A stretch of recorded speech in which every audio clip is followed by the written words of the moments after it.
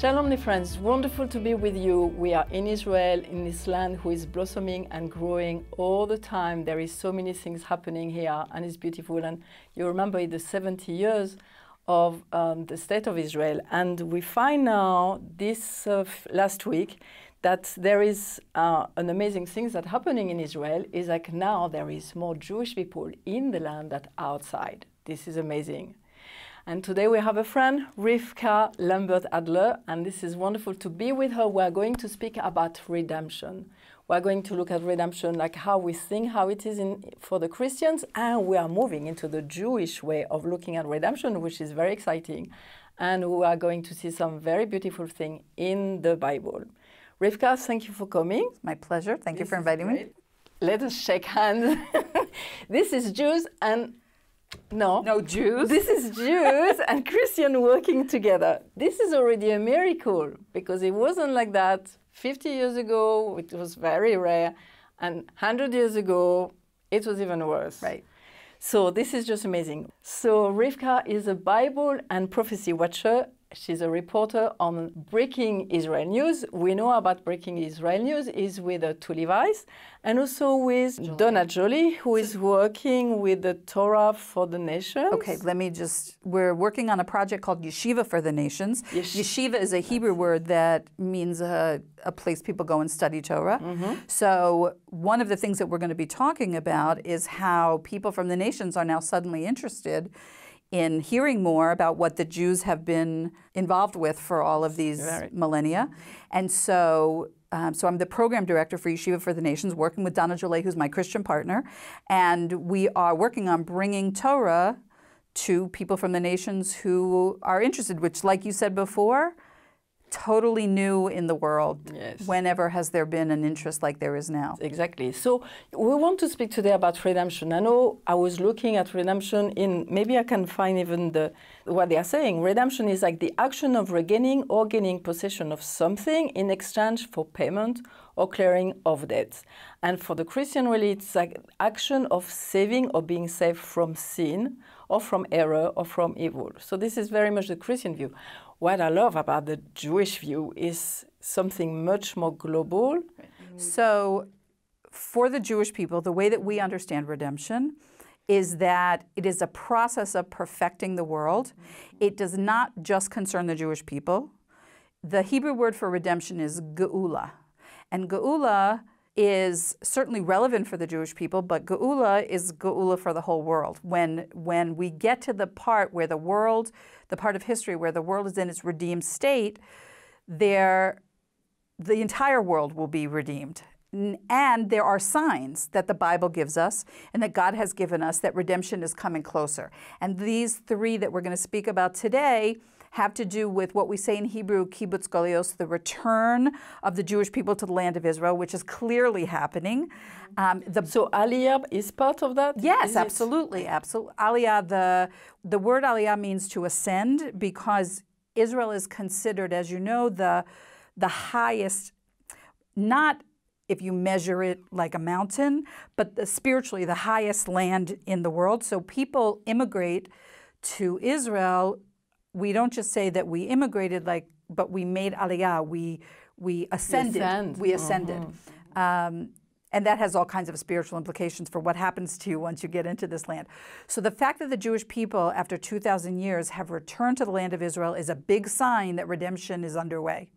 A second big sign is the idea that the land itself responds in a unique way to the Jewish people. So there's the very famous passage from Mark Twain when he visited this place before the Jews returned in big numbers, and it was desolate. And he wrote about it. in the end of the 19th century sometime. Yeah. But now we're in Israel. On the way here, all you see is greenery and so forth, but even more so, the productivity of the land in fruits and vegetables. So in any grocery store, in any marketplace, you see big piles of produce that were grown here. For 2,000 years, that wasn't true. You couldn't grow anything here. It was all just sand and rocks and so forth. When you see the pictures from before and after, it's extraordinary, yes, because so God is fulfilling his promise to make the land flourish, to prepare the land to receive the Jewish people. So it goes together, those first two things. And the third thing is what we were alluding to before, that all of a sudden people who are not Jewish want to learn about God's wisdom in the way that Jews study. And that is where I spend most of my time. That phenomenon is also a fulfillment of biblical prophecy. We know in Zechariah chapter 8, verse 23, where it talks about that at the end of days, people from the nations will cling to the garment of a Jew. Which is your right? book. Which is, I'll just mention, that I actually wrote a book called 10 from the Nations, Torah Awakening Among Non-Jews. And it's the story of 37 different people who are not Jewish, who at some point in their religious journey started getting interested, not for the intention of becoming Jewish, but what does the Torah have to teach them as non-Jews? So that's what this is. Plus there's 12 chapters at the end of the book written by Jewish people like myself who are trying to respond to that desire for Torah, because as a Jewish person, I used to think that the Torah was the exclusive property of the Jews. And I think a lot of Jewish people still think that. But because redemption is a process that's unfolding, we see it differently. I see it differently. And now I see that God gave the Jewish people the Torah, entrusted it to us while all the rest of history was playing out, but that there would come a time, and we're in that time, and you know this very well, right, where the nations would start to say, now we're interested. So my husband and I are very involved. He's a rabbi, and most of his career he spent teaching Jewish people.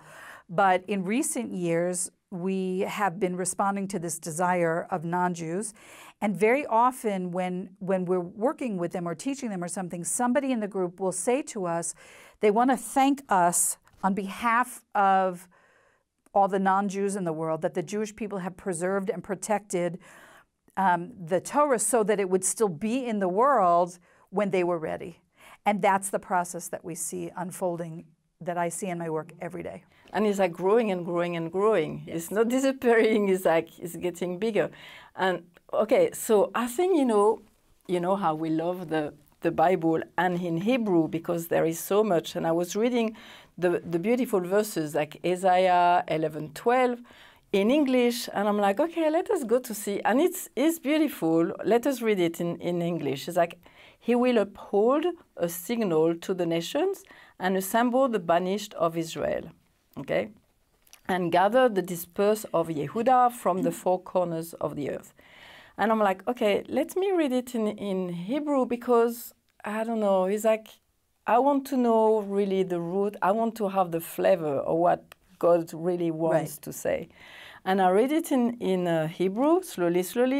V'nasa nes lagoim ve'asaf nidrei Israel. So it's like he's going to send something, and nes, you know, that is like miracle. But I was looking also, it means a wonder, and it means marvel, okay? So it's like God is sending to Lagoim. That's the interesting part of this verse. Exactly. Right. Sending a miracle, we can say, or a sign, a banner, is but also... He's calling the nation's attention to something. That's it. Right. Exactly. Right. So what's interesting about that is when we were speaking about redemption, not just being redemption for the Jewish people, it is not just understood as a personal redemption, although that's also true, but if redemption is redemption for the whole world, then people from the nations need to be in on it. And in order for them to be in on it, they have to know that it's coming. Mm-hmm. So a lot of this verse is speaking to the idea that God is going to, as it were, wake up, start noticing, I'm doing something here. I want you to pay attention because I'm bringing my children home to the land. And it's going to have implications for you, even if you don't live in Israel, even if you're not Jewish, because the world is shifting, and God wants the nations to be part of that, and so He's making a message specifically tailored for them. There's something I want to say about the verse that we spoke about before that, There's a verse in Deuteronomy, and I have to say that I learned this from my husband, that it's in Deuteronomy chapter 30, verse 5, and it talks about God's promise to bring the Jews back into the land. Now, here's what's fascinating about this. We understand this to also be relevant for our time right now, and here's what's so fascinating. So if you count the number of verses that are in the first 5 books of Moses, okay, there's approximately the number 5,888. Okay, this verse that, let me just read it in English if I can, this exact verse in Deuteronomy chapter 30, verse 5, and Hashem your God will bring you to the land that your fathers possessed, and you shall possess it, and he will make you more prosperous and more numerous than your fathers. Okay, so that's clearly all about coming back to the land, about Aliyah and so forth. Here's what's fascinating. If you start from the very first verse, it is the 5,708th verse in the Torah. Now, why is that important?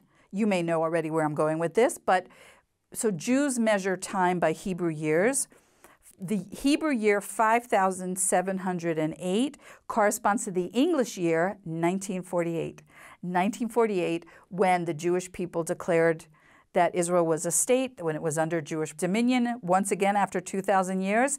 And that is the fulfillment of this verse, that now... Which is the ness, which is the miracle. Miraculous, this is the man saying, hey, guys, look.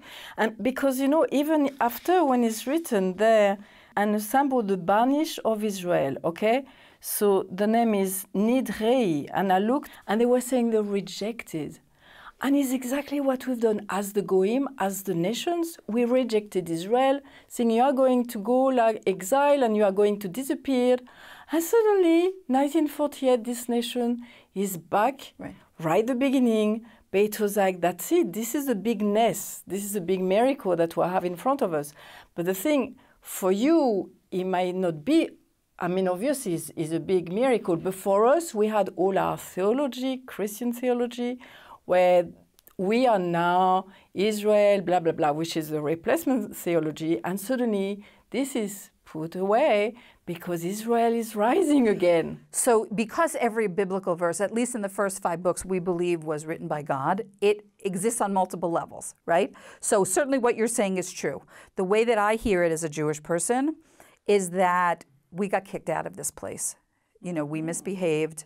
We lost our temple twice. We got exiled twice.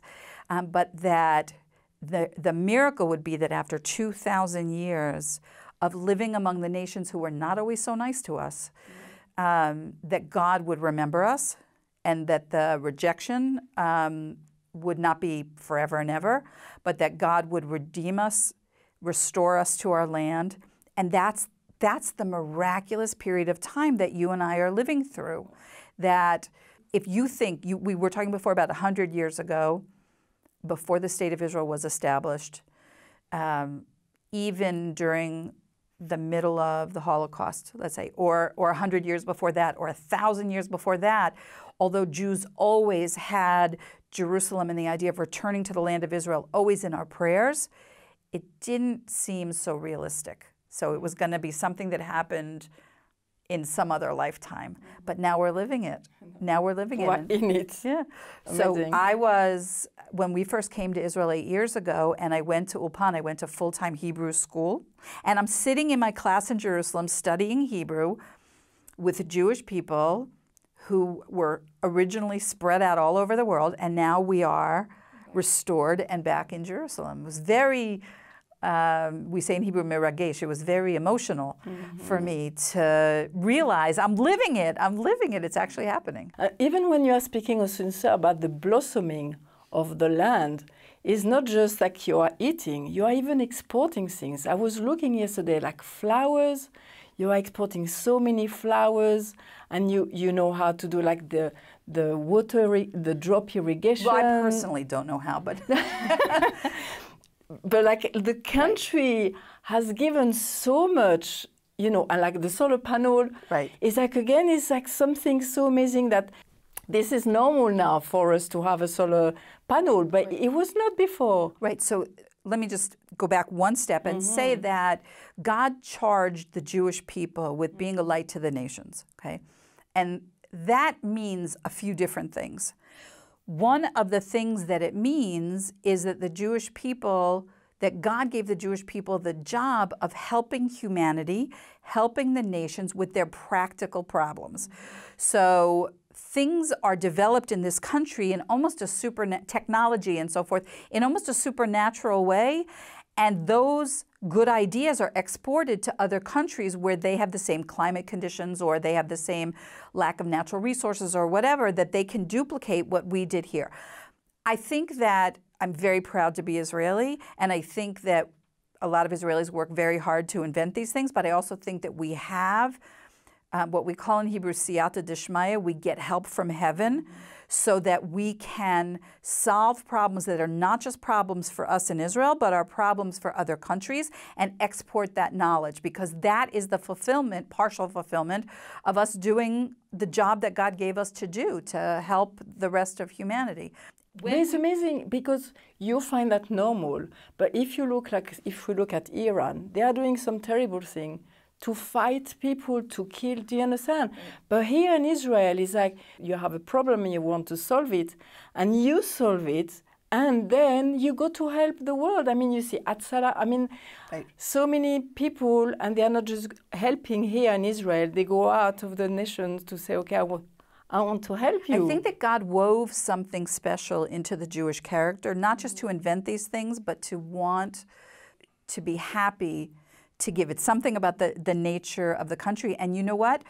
Up until 70 years ago, we couldn't do that. If we were persecuted in some European country or in some Muslim country, we were too busy surviving. But those days are over, thank God. And now we're back in our land. And now the potential that God put into the Jewish people and the responsibility, which we take very seriously, that God gave to the Jewish people, is being realized. And we can see it every day in all these examples of things that we do that help other people. And the other thing now, the third one, we want to remind you, the first one is like Aliyah, the gathering of all the Jewish people in the land of Israel. The second one is like you see the land blossoming, and it's beautiful. It's like the land is responding. Right, exactly. It's responding. It's not just a land. It's alive. It's something amazing. And the third thing is the Goyim, is the nation who wants the Torah. So do you want to speak a bit about that? Because I love this topic. And you're totally in it. I'm totally in it. So I didn't know what was going on until a few years ago. But because of the work that I did for Breaking Israel News, people who were not Jewish but who were connected in some way to the land of Israel and so forth, they would come and visit, and they would say, oh, we want to meet you.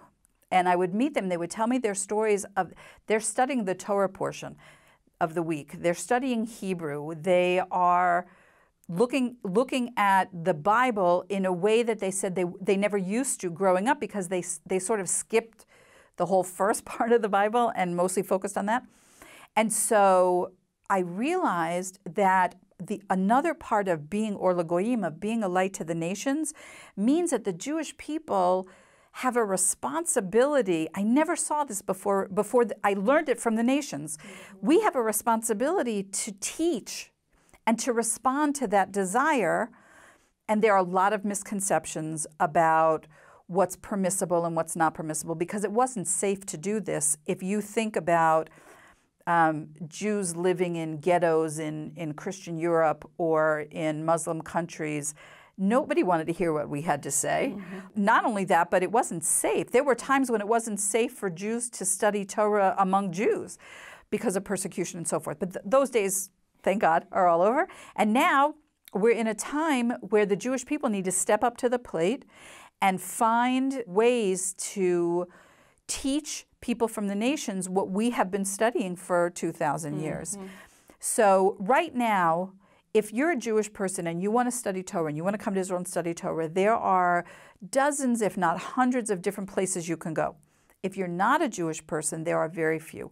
They are beginning to develop some online resources so that people from all over the world can access them, but there's nothing like learning Torah in Israel. Yeah. And so one of the projects that I'm working with, Yeshiva for the Nations, we are developing in-person opportunities for people who come from the nations, come to Israel during Passover, during Sukkot, during those times of year where the Bible says it's, and Sukkot is very connected. It's the holiday, the time of year that connects Israel and people from the nations. So we're planning these programs during the week of the holiday of Sukkot that we will have Jewish teachers teaching people from the nations aspects of the Torah that they may be curious about, that they have never had a chance to learn from Jewish people.